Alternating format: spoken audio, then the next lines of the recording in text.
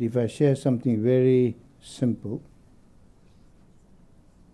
which is to really release and relax your mind.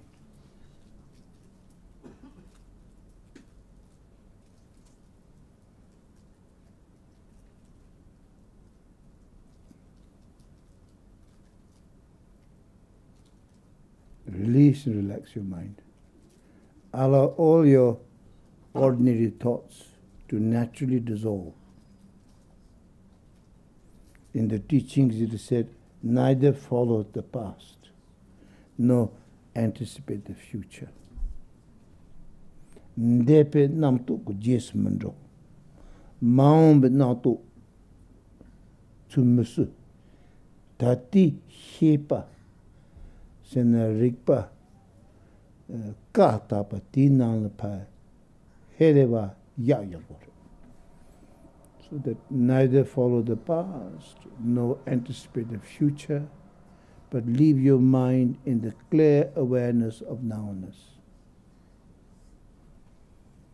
When you leave it in that way, even if thoughts or even risings may come, we should not suppress them. We should not block them, nor we should really try to follow or try to indulge in them. Whatever arises, you leave the rising in the rising.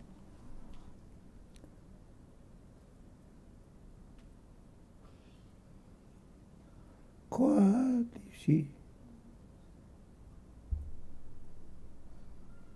If you remain present,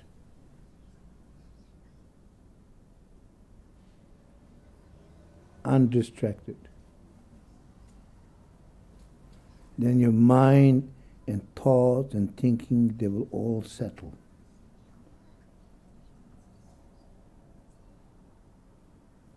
It's like the clouds will dissolve,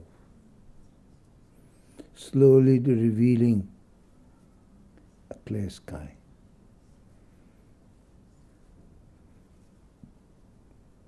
When the thoughts and emotions all settle,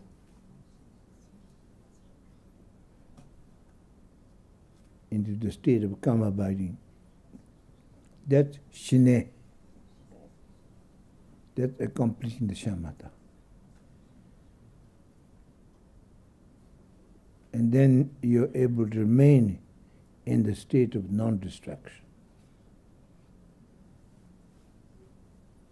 Then out of that state of calm abiding comes the clear seeing. Then something within it opens up. Insight, clarity. That's called vipassana. Particularly, you see, vipassana, there are many, many levels of vipassana.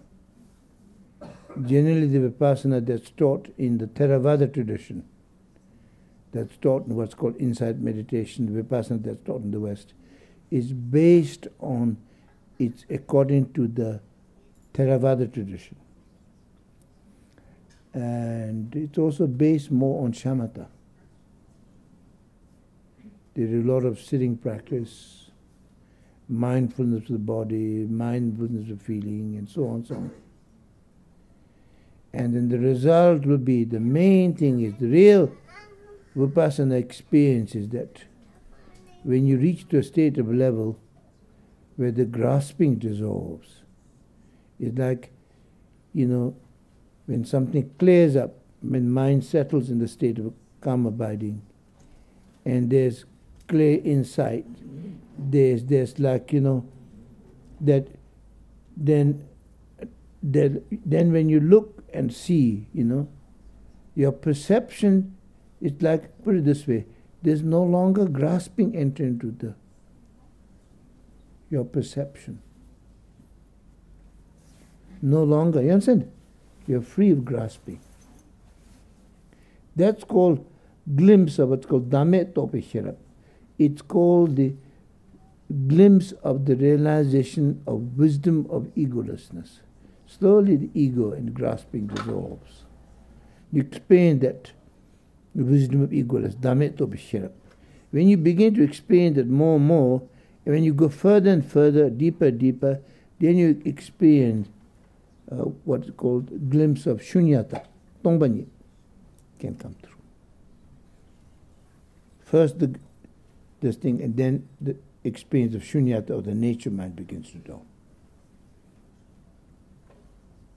All of this can happen very quickly as your mind settled and combined. Immediately clear insight comes, like something is free from within, like the knot is unknotted. You're free, you feel peace, you feel spaciousness, you feel not only calm, you feel serenity, you feel clarity.